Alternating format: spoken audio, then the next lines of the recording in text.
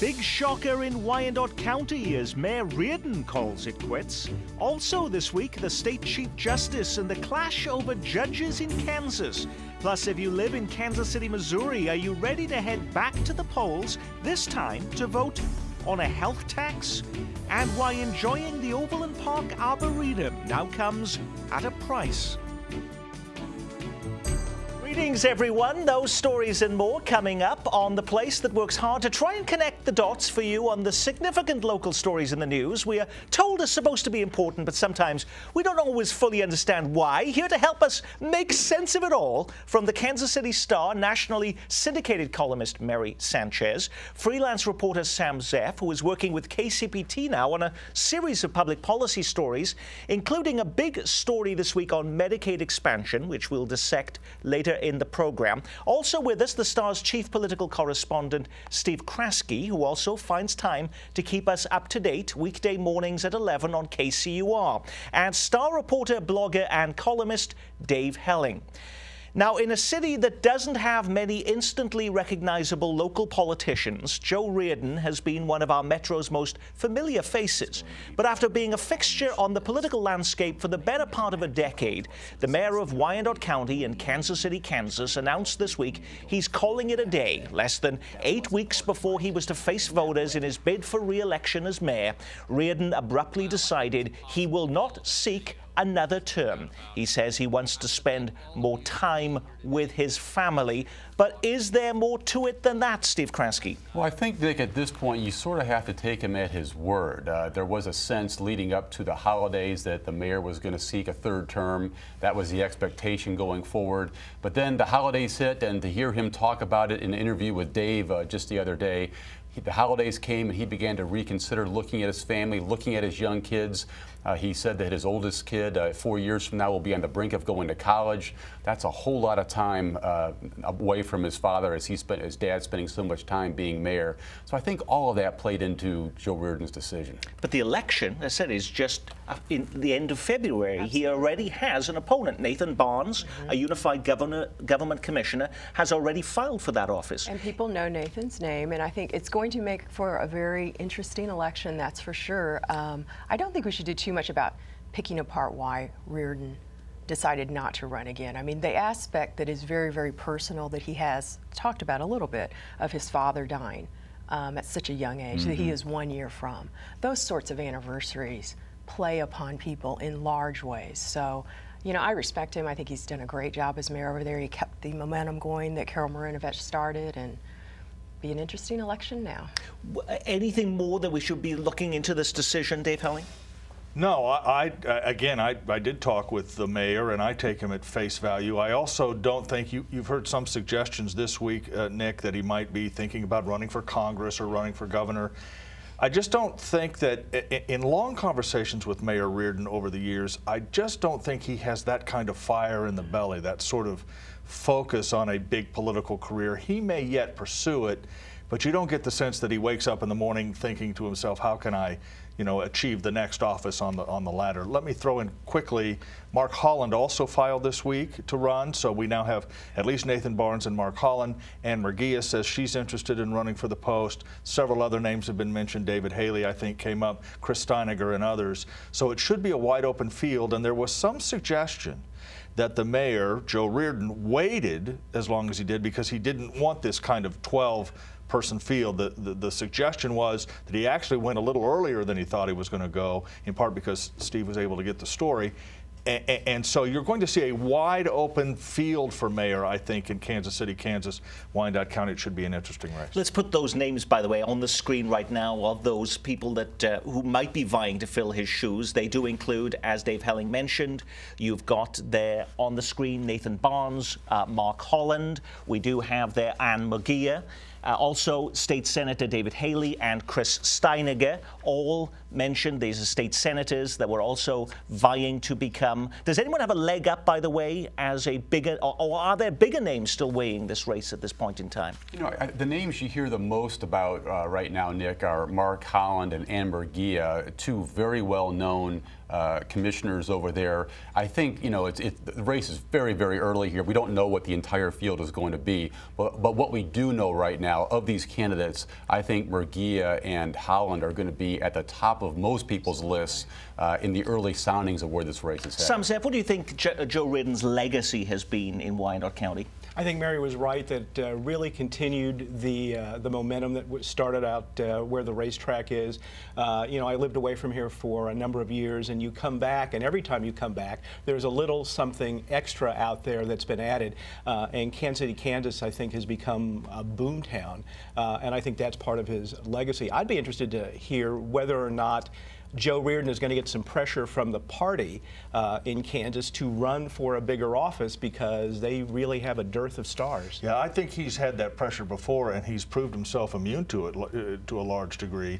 There was real pressure for him to run against Kevin Yoder in the 3rd District. There has always been, Nick, discussion about Joe Reardon as a potential gubernatorial candidate in very, very Republican Kansas. But again, you don't get the sense talking to him that somehow he thinks moving up the ladder is something that he's really that interested in. He may run again, but it wouldn't be because he's ambitious in that way. In your story too, Steve Kraske, you had it mentioned that he has a job lined up here, but he's unwilling to make an announcement about that. Well, he hasn't announced it yet, but you certainly got the sense from the interview, again, Dave conducted it, that he has something sort of in the works here down the road. He'll announce it once we move past this flurry of activity with his future plans. But you do get the sense he has something else lined up, and we're going to have to just be patient and find out what it is. Can I say very quickly one more thing? The next mayor of Kansas City, Kansas, Wyandotte County faces enormous challenges, because I think Sam is right. The legacy of Joe Reardon is a good one, but it isn't finished.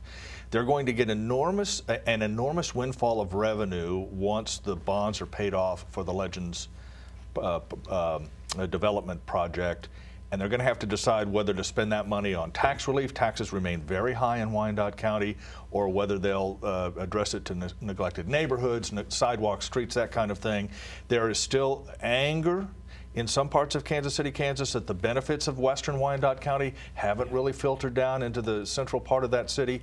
So the next mayor will have enormous challenges, enormous issues to face. It's going to be an important election in that community. I can't emphasize that enough. There is this split in the county, so much success out west. The people who live in the core of Kansas City, Kansas want to enjoy some of the benefits of all that success. So far, Nick, they haven't seen much of that, and they want it, and they want it soon. And what is Sly James going to do now, Mary Sanchez? Isn't he going to need another stage partner? They have been a little bit of a double act, haven't they, over these years? Well, with the Google really solidified that relationship when they came together across the state line to promote the Google Fiber. I think, you know, Sly is a smart politician. He's going to go with whoever wins the election over there, unless for some reason it becomes some sort of antagonistic relationship, which I just can't see. I mean, he basically needs to be what I think the mayor of KCMO needs to be a champion of KCK's mayor as well, because like it or not, you know, state line is just one little road, and we are connected, so he'll do that. If you thought the fight over what so many now refer to as Obamacare was over, it is not. It has simply moved to state capitals. While the Supreme Court upheld most of the Affordable Care Act, it is left up to states whether to expand Medicaid. Medicaid expansion is going to be one of the most contentious issues lawmakers wrestle with in Topeka and Jefferson City as their legislative sessions get underway in both states. Now, if you haven't been following the story, the Affordable Care Act expands Medicaid, the government's low-income health care program, to individuals and families making up to 138% of the federal poverty level. Now, under the act, the federal government would cover 100% of the costs of the newly eligible recipients for 3 years. And even after that, states would pick up no more than 10% of the costs. Advocates say it's a good deal. But on last night's The Local Show on KCPT, reporter Sam Zeff also spoke with critics who are worried about those 10% of costs and what those could mean for a state like Missouri into the future as hundreds of thousands of people are added to the Medicaid rolls. I don't see how you can look at what the Hospital Association put out, and I've seen their study. And it's a nice study. It was put together at the University of Missouri. It's a great study. But you're looking at something, you're going to try to go forward 8 years and project something 8 years down the road. I just got out of a meeting about 2 weeks ago trying to predict the consensus revenue figure for the state of Missouri going forward 18 months. And we had a lot of discussion and a lot of discussion on what that's going to be. And that's an 18-month figure. Now we're talking, the Hospital Association is talking going out 8 years. Hard to believe. I think so. And there's even less believing in Kansas. The more that we start giving anything away free, in this case health care, the money that's going to cost is going to come out of school funding. It's going to come out of other social service programs. Or it's going to come out in the form of much higher taxes, which is going to have an economic impact of reducing jobs. You can see the entire local show story on KCPT Sunday at 5:30 or on KCPT's YouTube channel. Let's start in Missouri, though. The governor says, let's do this.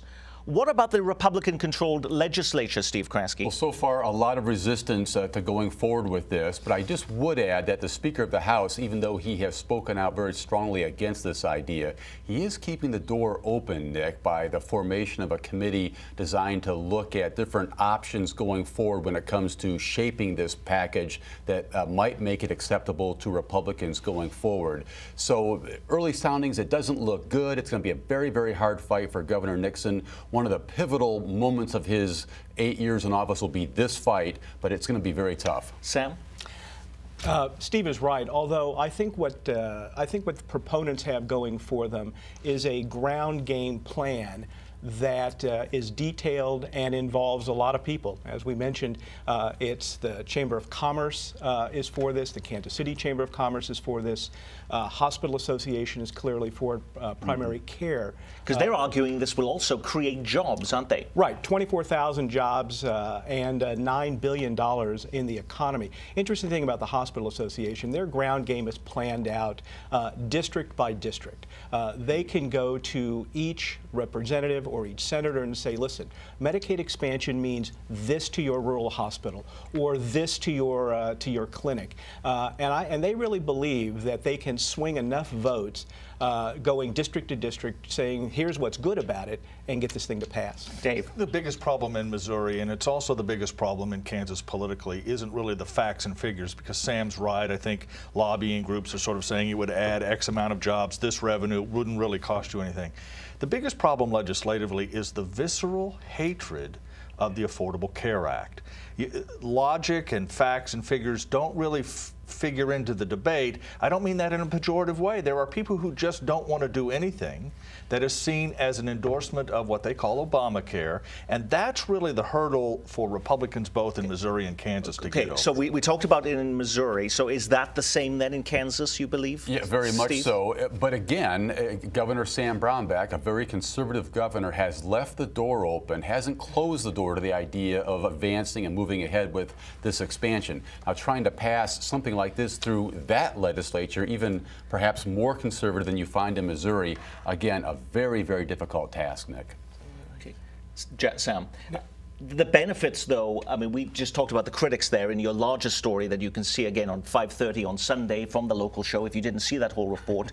I mean, the benefits, though, I mean, obviously they're going to say these are going to be healthier individuals. Yes. It's going to benefit hundreds of thousands of people if they were on the expansion of Medicaid. Yes. They claim also it would increase the number of jobs in Missouri and Kansas, but the skeptics are still there that they don't believe the numbers. I think that there is some of the non-believing, but I really believe it boils down to exactly what Dave said. There is a visceral hatred of anything that has Obamacare attached to it. I think that's going to be the most difficult hurdle in both the Missouri General Assembly and with Governor Brownback, who makes the decision in Kansas. Is there more to it than that, Mary? Well, I think that's the bottom line of it, but what they need to, as far as the backlash, but what people also do recognize, whether they state it or not, is that we have an awful lot of people who do not have health care, and it is extremely costly to the economy. People know that, politicians know that, so when they get pushed, they're going to have to deal with that reality. Well, the governor of Kansas, by the way, having been beaten up on other stories for eroding what they claim is eroding of the safety net, even blocking Medicaid expansion, announcing this week a major mental health initiative, backing it up with money. The governor, prompted in part by the massacre at Sandy Hook Elementary School, said his administration will spend $10 million to treat Kansas's most serious cases of mental illness. Now, what are we to read into this latest announcement? Well, I was at the news conference yesterday, talked with the governor about this. He thinks that this money, which by the way isn't new money, it's just really shifted from other parts of the healthcare budget, will allow mental health centers in Kansas to more quickly address highly risky mentally ill patients, which he thinks are responsible for events like Columbine and Sandy Hook. But it's also, I asked him directly, Nick, well, if you're so concerned about mental illness, how about expanding Medicaid? A lot of the Medicaid expansion would pay for mental health counseling, and he said he wasn't really ready to make that decision yet. That's when we'll know how committed the governor really is to mental health issues, it seems. But isn't this a significant gesture, Mary? It's a gesture. And it's a gesture that I would applaud because it is a gesture. However, if you look at the long-term history, Kansas is like a lot of states, and they have just decimated mental health care by cuts and cuts and cuts over really about the last decade. So it's a great gesture, but wait and see. Sam. Yeah, Mary's right. Back in 2007, there was a $27 million fund for mental health in Kansas. That's been cut back last year to $15 million, so this is going to help a little bit. But the fact is that funding for mental health care in Kansas has gone way down over the last 10 years, and Medicaid expansion would do a lot. Just getting people on meds would do a lot to help. You know, from my vantage point, Nick, there's a political component here. This is a governor who is seen as being a governor who cuts and cuts and cuts. Now he's coming out and, you know, seemingly sticking money, new money, in a different place. There's some benefit for him, showing some compassion, showing that he is aware of some of these broader social needs that Sam rightly points out have gone ignored and neglected for so many years in Kansas. So he gets a little bang for the buck, I think, politically by coming out in favor of something here as he heads into the session. And this also, though, is a way of being able to say he's doing something that doesn't actually involve guns. Isn't that part of it, too? Well, right. And, of course, we asked him, well, what about guns? What about the violence in the media? What about some of the other issues that people have raised in the wake of that massacre out in Connecticut last December? His argument was, well, you can't do guns quickly. You can't really get at the violence in movies and video games quickly. This is a quick step. But really, as my colleagues have suggested, Nick, the proof will be in the pudding. $10 million is a drop in the bucket. The community health centers say they're glad to have it, beats a poke in the eye with a stick. But the proof will come in the next 90 days when Kansas decides whether or not it will accept all this money from the federal government for Medicaid that could help the mental health picture dramatically. We seem to be talking a lot about health care on this program this week, and here's another health care related story. The Affordable Care Act, or Obamacare as people like to call it, was supposed to support those left behind in the current health care system.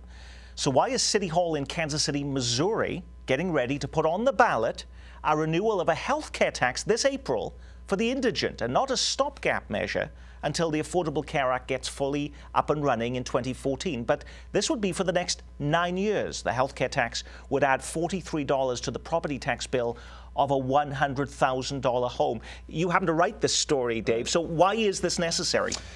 Well, proponents say it is necessary because Obamacare won't be enough, that it will provide some insurance for the poor but not cover everyone, particularly, and without sounding like a broken record, particularly if Missouri doesn't expand Medicaid. There will not be insurance then for those at-risk populations. So they need that money. But even if they get Medicaid, they sort of say we need this quote-unquote temporary tax. There's another tax that isn't on the ballot that provides $25 million. I mean, you know, Kansas City taxpayers pay a lot of money for indigent health care in this community, quite apart from what they do for Obama. But some people would be surprised to think that a city is actually doing this. But Steve? Well, the timing of this is very interesting because as we're talking about here this half hour, there is so much in flux when it comes to health care and what's going to happen in Missouri, what the shape of Medicaid is going to be going forward.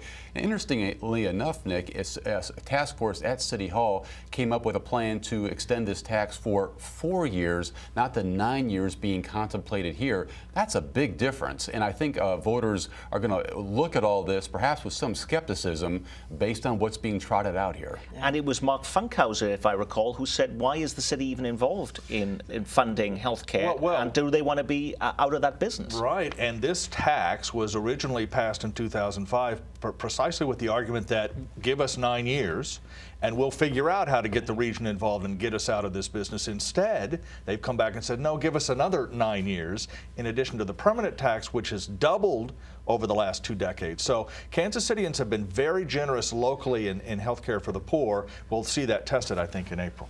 It's been traditional in Kansas for the Chief Justice of the Kansas Supreme Court to address a joint session of the legislature in making the annual State of the Judiciary speech. But not this year. Justice Lorton Nuss has been rebuffed and told by the Speaker of the House there's simply no time for him to make any remarks and instead to put his words in writing. The turn of events has been viewed as a major slight of the judiciary by the conservative-tilting legislature, which is expected to take up within weeks a bill to change the way higher court justices are selected. The move would reverse a decades-old nominating system in favor of one in which the governor would get to handpick a candidate and then have his choice confirmed by the Senate. Can anyone around this table tell me what is behind this tension? How about juvenile? I mean, at least... I didn't see that in my notes, but thank you, Mary. No, well, not letting him speak. I mean, come on. Everybody knows that there is this huge tension behind dealing with, the whole terms activist judges and that they want to change the whole system, which you can always look at the systems of how judges are put into place. But to not let him even speak, it's like, come on, grow up, deal with the other issues in a more, mature But the manner. House Speaker, Ray Merrick, who's from the Kansas City area, said that lawmakers had come to him and said that the speech was very boring over the years. It was a waste of time. There's a lot of boring things in the Kansas legislature. Most sessions of the legislature are electric, as we know. Nick, there is a lot of tension between the judiciary in Kansas and lawmakers. I mean, it goes back to 2005 when the state Supreme Court ordered the spending of tens of millions of dollars on the school funding formula. Lawmakers thought that was a direct imposition on the work that they do as activist judges. Just a year ago, there was a budget fight with the courts and its budget. The courts shut down for a day in a very dramatic gesture of sort of protest against what the legislature was doing. The legislature didn't take very kindly to that either. And now we have this fight over how judges are picked. You can only begin to see here what's going on. A lot of tension in Kansas overall. And so the plan is to allow the governor then, just like the federal system, where the president gets to pick the person he wants to be a Supreme Court justice, and then the Senate confirms that person. What is wrong then in a system in Kansas then, Sam Zeff, where the governor would get to pick who the judge on a court of appeals or the Supreme Court, and then the Senate would confirm that person? If it's good at the federal level, what's wrong at the state level? Well, opponents would say that there's practical politics involved, that in fact Governor Brownback just wants to get his people on the Court of Appeals, on the Supreme Court, a little bit harder to do, and that the Senate, as opposed to advising and consenting, would just be rubber stamping. And that's what opponents fear, is that this is a power grab by Governor Brownback to control the appeals court in Kansas, ultimately because of school funding. And if I can just another second, this legislation is on a rocket sled. There's already a bill pre-filed yesterday. Senator Jeff King from Independence, and they've modified their proposal a little bit. The original legislation last year, which died in the Senate, said governor appoints, the Senate would then confirm. This bill in the Senate would give you sort of a middle ground. So the governor would make his appointment. It would go to a committee that had various appointments on it. They would vet it in some way which is not specified. Then it would go to the Senate, where they would confirm. So it looks like they're trying to put a little political cover in this between the governor and the conservative Republican Senate in Kansas. Okay. So, but this you said this is on a rocket sled, so this is moving very, very quickly. Would these changes, though, require, though, a vote of the people, or could the legislature unilaterally decide this and the voters would be kept out of the equation altogether, You can change the selection formula for the appellate court, Nick, just through a state law. With the state Supreme Court, it would require a constitutional amendment and people voting. Okay. But is this, as Sam suggested, Dave Helling, really about education? Yes, yes. Ultimately, it's about the case that Steve referred to back in 2005, where the court, in essence, really increased funding for schools. Sam Brownback's budget will not work unless he can get a compliant court system to agree with the cuts that almost certainly are going to come. That may be some of the impetus and some of the movement behind it, but it's about every other sort of case that they want. Abortion, many other issues. This redoing Missouri's of the appellate court. So this is one of those other issues we'll be continuing to follow right here on Kansas City Week in Review. And finally, visitors to the Overland Park Arboretum are now being greeted by a big surprise, a ticket charge. After more than 2 decades as a free attraction, the 300-acre outdoor venue just off of 179th Street and 69 Highway is now charging $3 to enter, $1 for kids, thanks in part to the controversy over a bronze statue of a topless woman last year. It was the best ever for the Arboretum, which is trying to get visitors to think of themselves as more than just a park. If Powell Gardens charges $10 for its 900 acres, is it fair, Mary, for the Arboretum to begin charging $3 for its 300 acres, or is that a stretch? I think it's fair. I mean, the $5 that they looked at initially was a little bit high. $3 is easy. Sam, what do you think? I think it's cheaper than going to Bazookas, but on the other hand, I think that let the people in, let the people in. Steve. Yeah, more nude bronze statues might help drive the number down because more people will be going, Nick. Dave. Yeah. I have no comment. Yeah. All right. Smart man. Very, very safe. From the Star, Dave Helling, Sam Zeff, thank you so much for being with us. Steve Kraske, we also look forward to seeing you on Up to Date on KCUR. Thanks, Mary Sanchez, national syndicated columnist for the Kansas City Star. Thank you for being with us on Week in Review. I'm Nick Haynes. From all of us here at KCPT, thanks for spending part of your weekend with us.